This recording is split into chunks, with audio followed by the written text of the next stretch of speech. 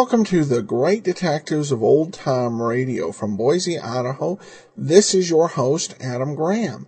If you have a comment, email it to me, box13@greatdetectives.net. Give me a call, 208-991-4783, and become one of our friends on Facebook, facebook.com/Radio Detectives. Today's episode of the Great Detectives of Old Time Radio is brought to you by the support of our listeners. Thank you so much for your support. This week's episode of Let George Do It's a little bit different because we don't have Bob Bailey in the lead. Due to an illness, Bailey was not able to appear in this show, and the role went to Ken Peters. Those of you who listened to Dragnet and paid really close attention may recall Peters was actually played one of the fill-in partners for Joe Friday during the space between Ben Romero and Frank Smith. He was best known, perhaps, for his roles on This Man's Family, Carlton Morse's long-time-running soap opera.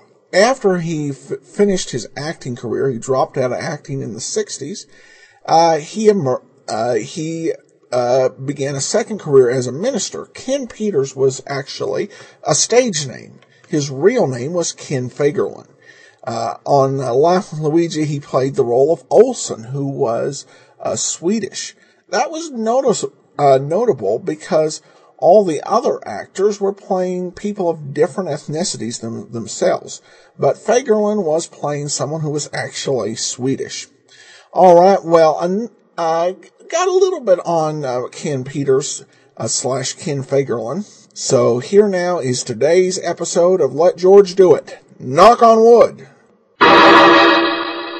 Personal notice.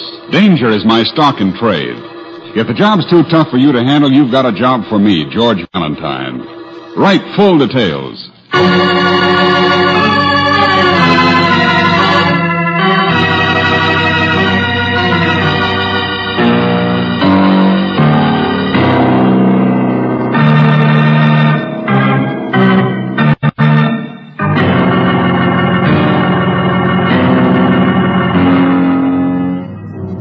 Standard Oil Company of California, on behalf of independent Chevron gas stations and standard stations throughout the West, invite you to Let George Do It.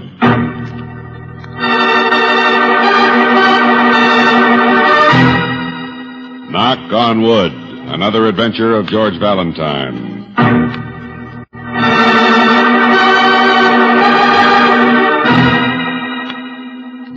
My dear Mr. Valentine, I need your assistance most desperately. I am a landlord. Oh, yes, one of those poor malign creatures who happen to own a building. Happen to? No, I'll be honest. It's my life, the culmination of my desire, my only love. And I'm sure you'll forgive my sentimentality when you realize it is none other than the Alfred J. Liggett Golden Tower apartment building. Oh, yes. I am Alfred J. Liggett. Well, Mr. Valentine, a person of much lesser achievement is threatening my horizon. To be blunt about it, my very reputation itself is in imminent danger. Please come quickly. I am desperate. Never in my life has my entire fortune been so threatened. You see, I have been a very lucky man. Knock on wood.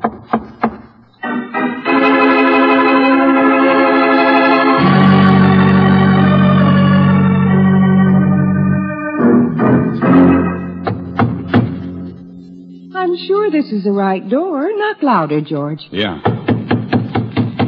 It's pretty plush around here. It's a quiet house, mister. No need to make a lot of racket. Huh?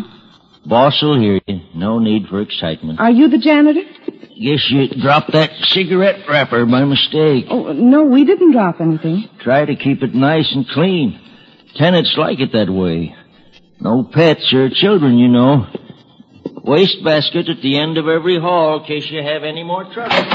Oh, Mr. Liggett? Oh, Mr. Valentine and Miss Brooks. Come in quickly, please. Yes. Sure. We just been blackballed by your janitor. Newton. Oh, he's a wonderful fellow. Salt of the earth. Old-fashioned conscientiousness. You don't find them like that anymore. Keeps everything clean as a whistle, night and day. I can imagine. The Golden Tower must be a very homey place to live. Why, thank you, Miss Brooks. Oh, yes, indeed. We pride ourselves Mr. on... Liggett, what's your problem? You wrote you've got trouble. What is it? Mr. Valentine, it's the 15th floor, apartment A. Oh, my, I'm at a complete loss. Well... I made a dreadful mistake 2 months ago when I leased it. And now he's come back again. He goes away for a time, but now he's come back again. Mr. Valentine, I tell myself nothing will happen. I've always been very lucky. Knock on wood.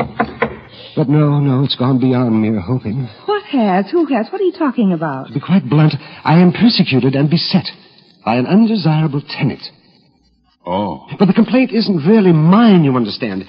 I'm very tolerant. Well, I'm sure you are. But it's the tenant in 16A, the next floor, right over him. And there's the rub.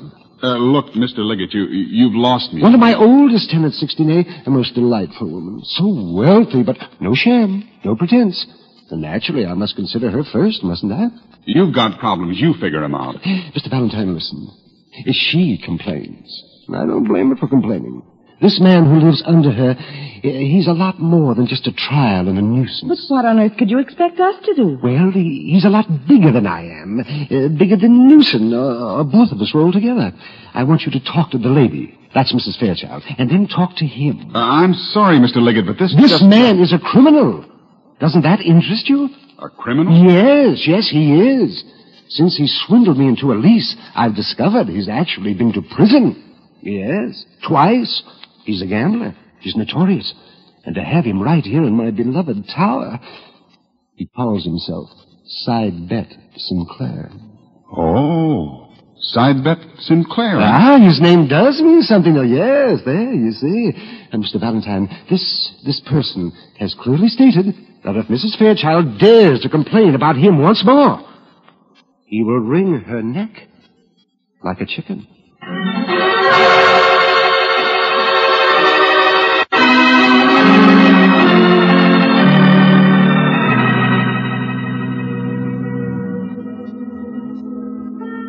Excuse the bathrobe, lady. Would have worn my good one if I'd have known you was coming. One with eggs Benedict on it. You get up a little late, Mr. Sinclair.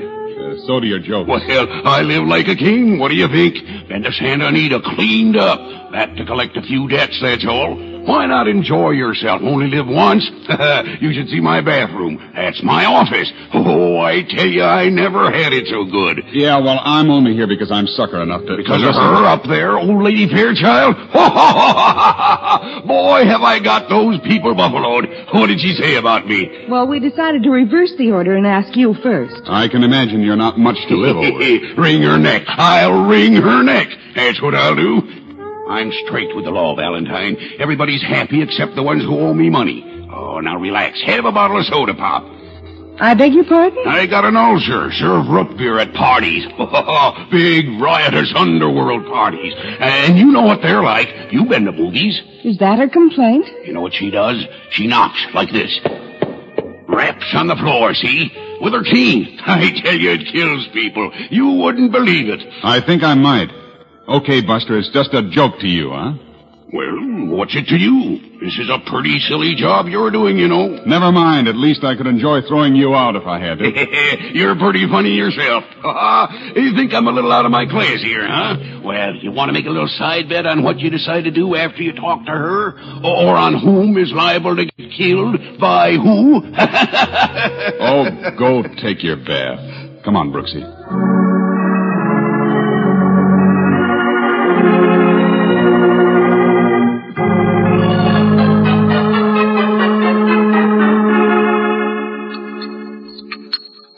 Oh, these crispy crunches. I just love them for breakfast, don't you? Sure, Mrs. Fairchild. Just adore them. I'm saving the box tops, you know.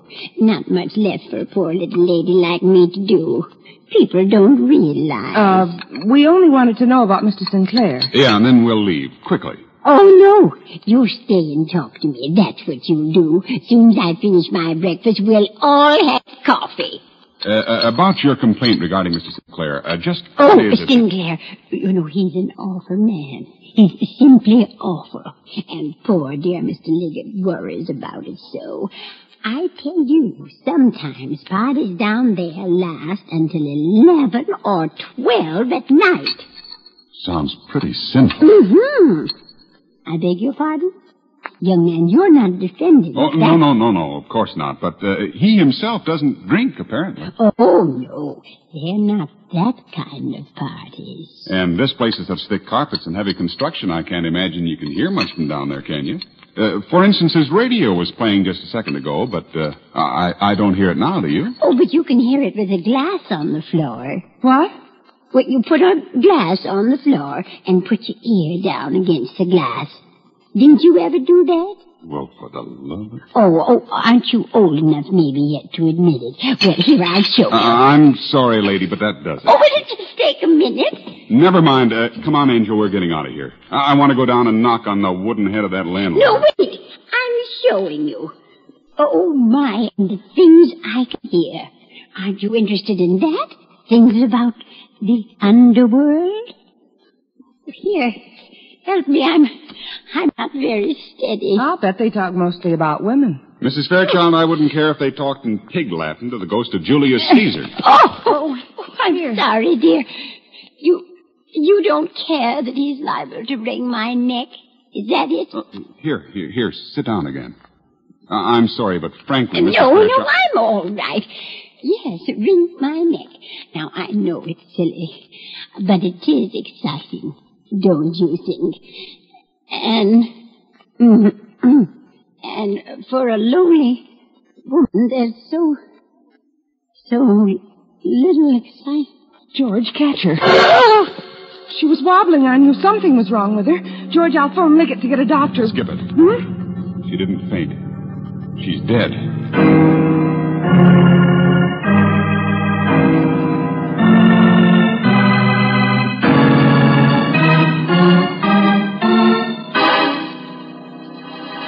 All right, Doc. Hurry it up. Rest of the crew will be here in a minute. She was just talking to us, Lieutenant. I know, and down she went. Well, at her age, what do you... Nothing to do with it. Huh? It was the milk, not age. That's my first guess. Smells like it. What do you mean, Doctor? She was only eating cold cereal. Milk. With enough poison in it to kill off a herd of buffalo.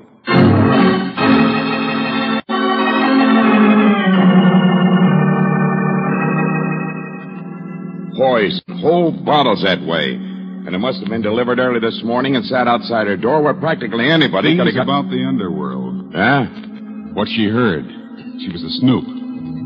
I wonder if she really did hear anything important, Brooksy. What she heard might have been the reason for this, you mean? Hey, where are you going? To bring a guy up here, Johnson. A guy who just might have been kidding about something he really meant.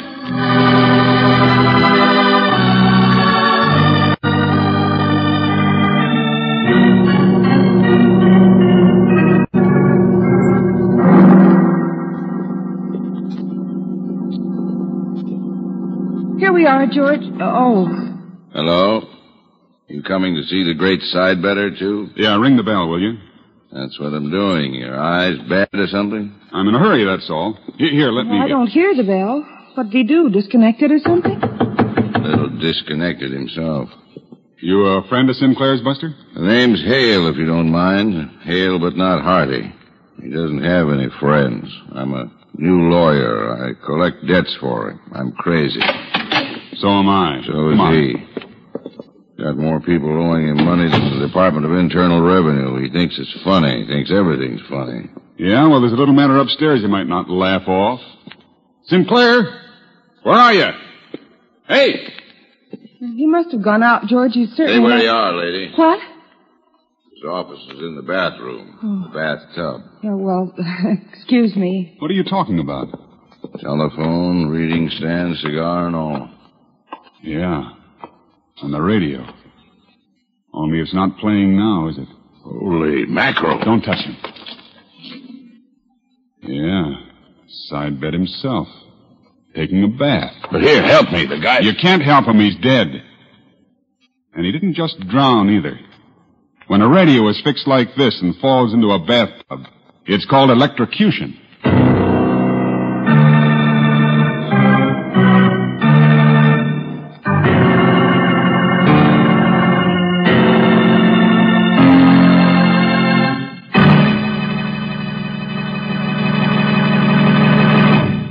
We'll return to tonight's adventure of George Valentine in just a moment. Listen to the difference. Yes, now you can actually hear authentic scientific proof of the difference between new RPM motor oil and premium-type motor oils, as designated by the American Petroleum Institute. Auto engines are equipped with irradiated piston rings, and during operation, minute particles of radioactive metal wear off the rings. Geiger counters are thus able to detect the amount of wear actually taking place. Listen now as the Geiger counters click off the difference. First, the low wear rate of the new RPM. Now the much faster wear rate of the conventional oil. Now new RPM again. You have just heard authentic scientific proof that new RPM motor oil cuts in half the wear rate of critical engine parts, doubles the life of the average auto engines between major overhauls due to lubrication. Proved in the laboratory and checked out in severe road service, new RPM motor oil is sold with a money-back guarantee of satisfaction. Ask for it at standard stations and independent Chevron gas stations where they say and mean, we take better care of your car.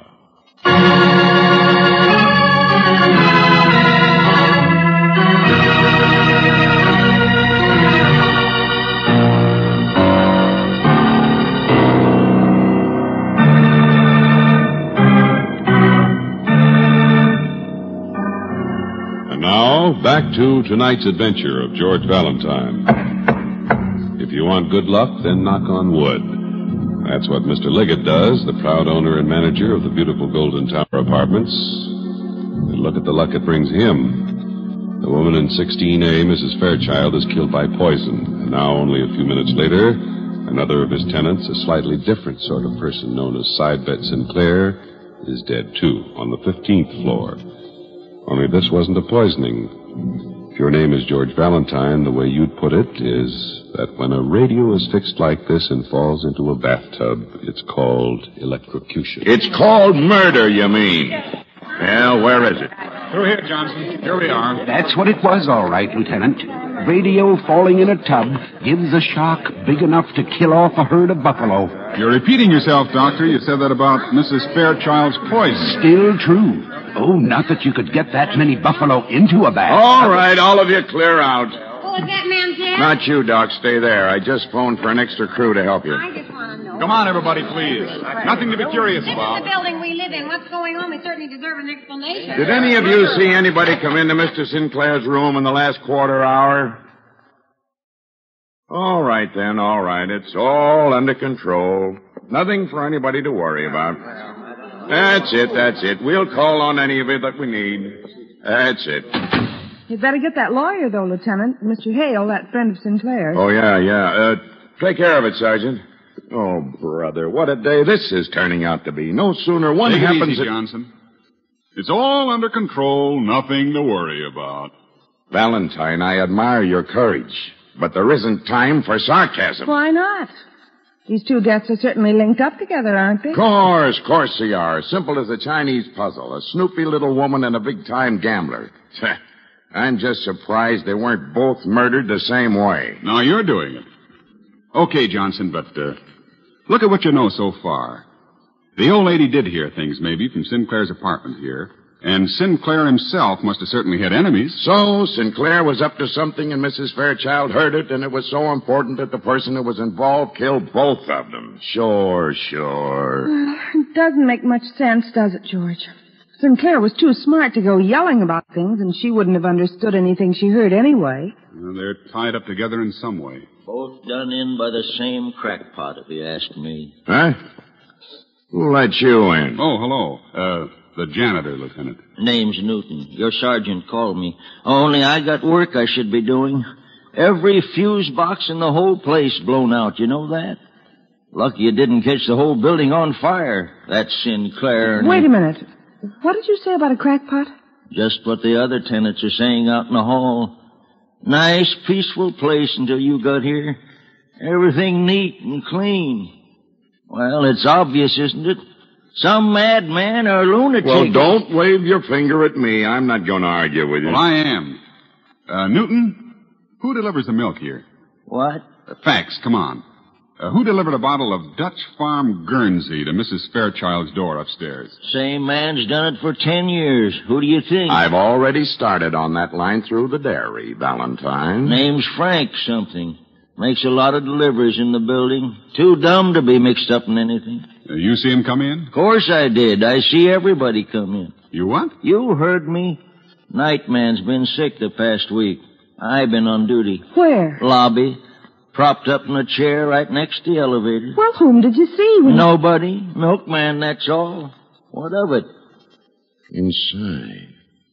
Somebody from inside. Maybe. And the milkman's probably all right. So somebody must have tampered with that milk in the hall after he delivered it. Lunatic. Crackpot. And today maybe the same person came in here and gave Sinclair's radio a shove. Only that'd have to be somebody who could come in without surprising him, right? He always left the door open. Well, that's not what I mean. Somebody who knew his habits, that's all. Like the other. Somebody right here from this building. From it? You mean in it, don't you? In it. Right now.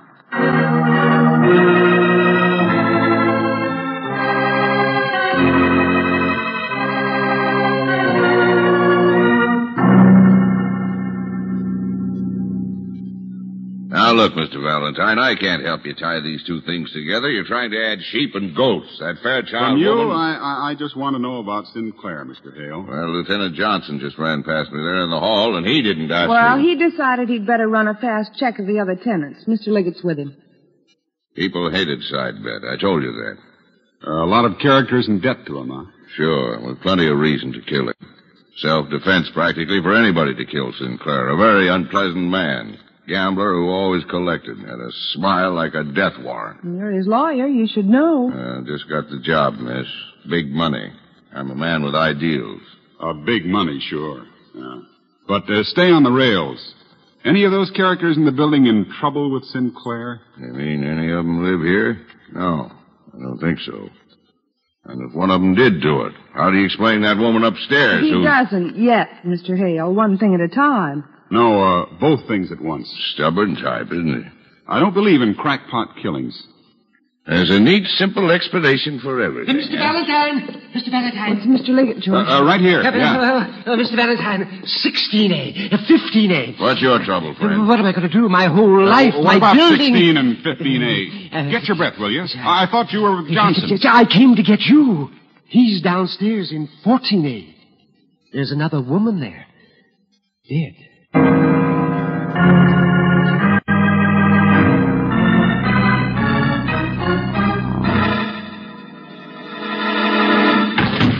The woman at 14A, who was she? The woman, that's all. There's no possible connection. She's a school teacher, Mr. Hale, and she lives here. Hey, wait a minute. The elevators are down this way. No. This is faster. You don't have to wait. Just straight ahead there.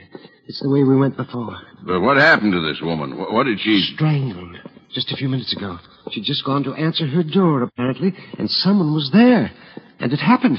A few minutes ago, I tell you, there's someone in the... Calm down, will you, Leggett? Here. This door.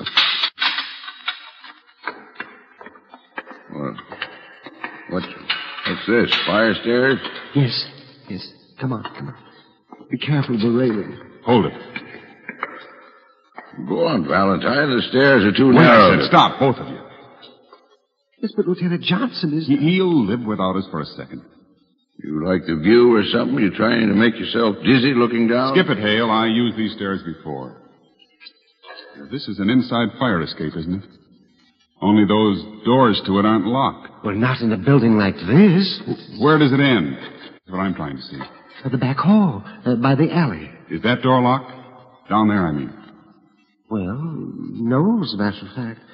Oh, for heaven's sake, Valentine, at a time like this... Somebody could have come in this way last night, couldn't he?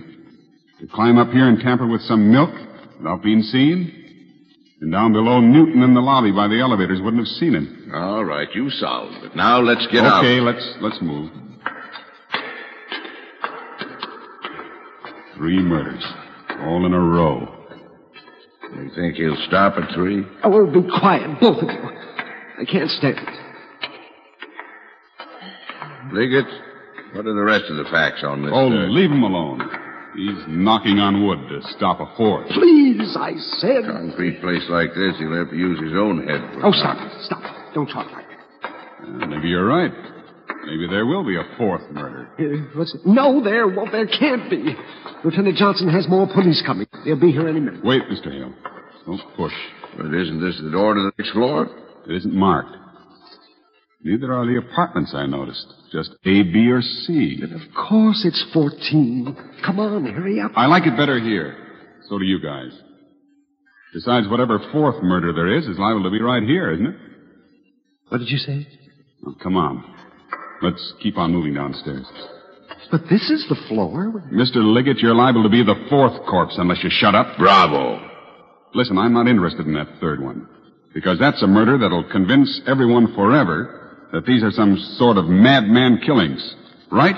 3 in a row running right down a building? Of course it's madman. But what did you say? So suppose instead it was just a brutal, cold-blooded job to make people think that. Now, come on, downstairs. Yeah. Mr. Valentine... This woman was strangled, though. I'm interested in that.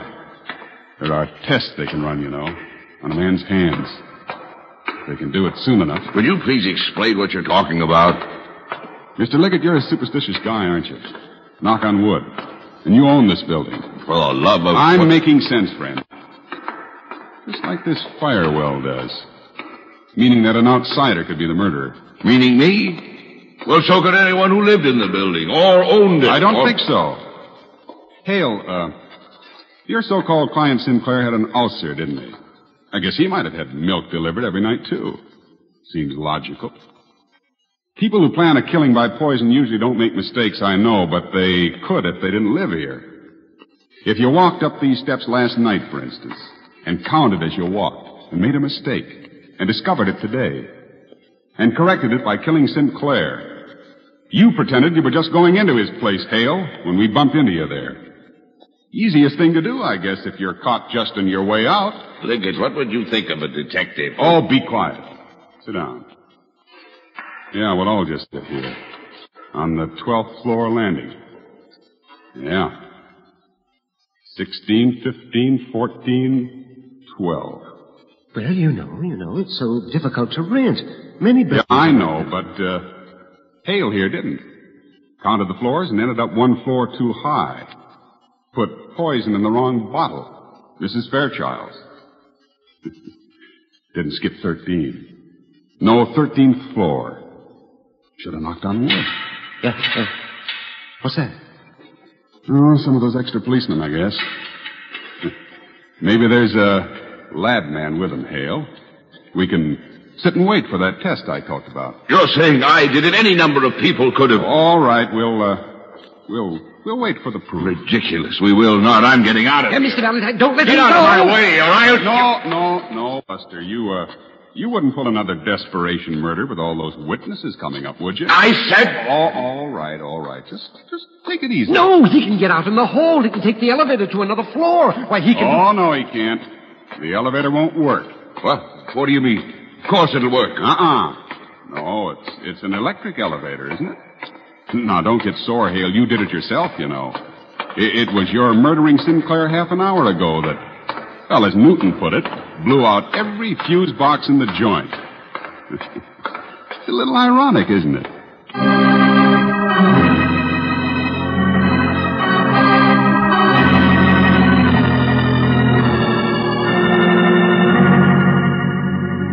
But, George, how did you guess there wasn't any 13th floor in that building? That's quite common, Angel. Keep your eyes open.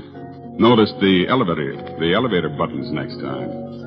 Only, maybe you won't notice if you climb up the fire stairs. Well, I don't understand how Hale could have... Well, on Mrs. Fairchild, he made a mistake. Oh. Wrong floor, wrong bottle of milk.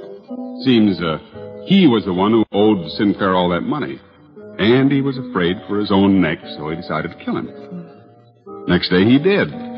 Only we practically caught him at it without knowing. Well, he didn't act nervous or anything. Hale was desperate, Brooksy.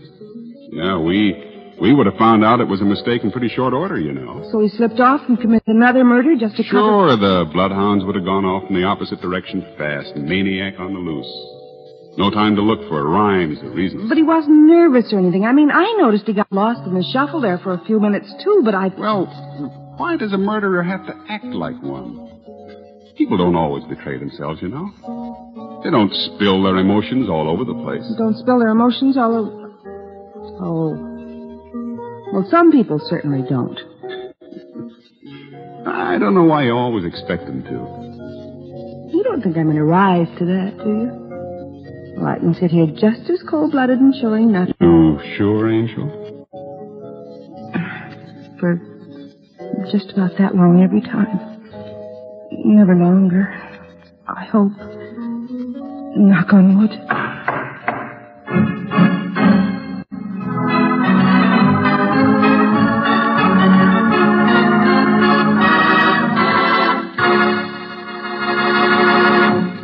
When you're out driving on the highway, there's nothing like having a clean windshield and a clean rear window every mile of the way.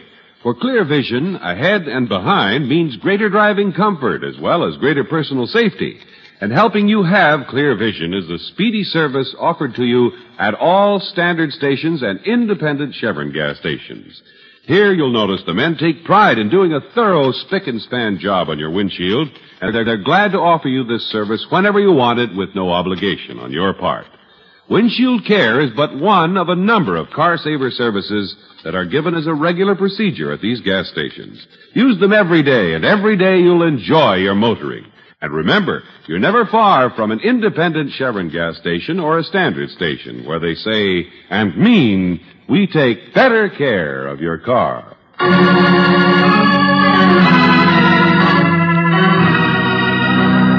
Tonight's adventure of George Valentine has been brought to you by Standard Oil Company of California on behalf of independent Chevron gas stations and standard stations throughout the West. Owing to the illness of Robert Bailey, the part of George was played tonight by Ken Peters. Virginia Gregg is Brooksy. Let George Do It is written by David Victor and Jackson Gillis and directed by Don Clark. Ken Christie is Lieutenant Johnson. John McIntyre was heard as Hale, Howard McNear as Liggett, Jeanette Nolan as Mrs. Fairchild, Joe Duvall as Sinclair, and Fred Howard as Newton. The music is composed and presented by Eddie Dunstetter. Your announcer, John Heaston. Listen again next week, same time, same station, to Let George Do It. Let George Do It is heard overseas through the worldwide facilities of the Armed Forces Radio Service. This is the Mutual Don Lee Broadcasting System.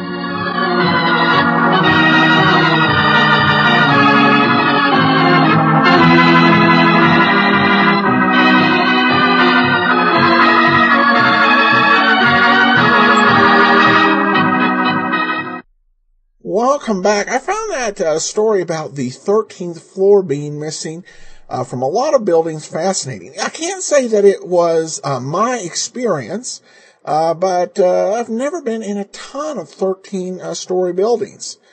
So I'm perhaps not the greatest expert on that, but a solid conclusion to the case anyway. All right, well, now we turn to listener comments and feedback. Cynthia says, you mentioned on one of the Detectives podcasts that most people who have heard the reruns in the 60s and 70s. I grew up listening to reruns in the 90s. My dad was blind and would often listen to books on tape and radio. When I was 5, we lived in Southern California, and KNX 1070 always played old-time radio programs at 9. I grew up with many of the wonderful programs that you've made available. My dad died last year in September, and I'm really enjoying listening and remembering those years. There was one program that I can't remember the title of. It was about King the dog and mounted policemen in the Yukon. Have you heard of it, or anyone who has those in podcast form? The series you're looking for is Challenge of the Yukon, and Andrew Rhines does that as part of his Old Time Radio Westerns podcast, otrwesterns.com. And I should add that Old Time Radio is definitely not dead among the visually impaired community. A lot of people still listen. In fact, if you go into iTunes on their spoken word section, there is an Old Time Radio channel that I believe was put out exclusively by the American Council of the Blind. under the radio station link. Finally, we have this from Jim. Thanks for doing such a fine job of presenting these radio shows and fleshing them out with information not easily accessible. I've been listening to for a few years now up in Spokane, Washington, and cannot go a day without downloading one of your programs. Thanks again. Keep up the great work. From Jim. Well, thanks so much, Jim. Appreciate your support and you listening in Spokane, the city of my father's birth, as well as my youngest brother. So, all right. Well, that will do it for today. We'll be back tomorrow with Sherlock Holmes. In the meanwhile, you can send your comments, box 13 at greatdetectives.net. Follow us on Twitter at Radio Detectives. And give us a call, 208-991-4783. But from Boise, Idaho, this is your host, Adam Graham, signing off.